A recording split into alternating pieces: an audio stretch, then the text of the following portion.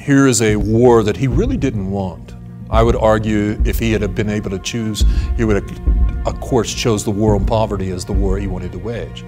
But unfortunately, due to the Democrats taking a beating in both the fall of China and Korea, he felt like as a Democratic president, he couldn't be possibly seen as losing. So he gets pulled into Vietnam and then can't find a way out.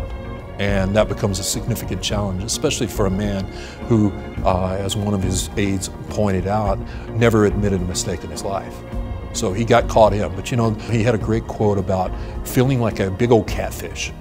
And he could see this big old juicy worm and he knew there was a hook in it. He just couldn't help himself biting into it, even though he knew the hook was there. And I think that's how he described Vietnam.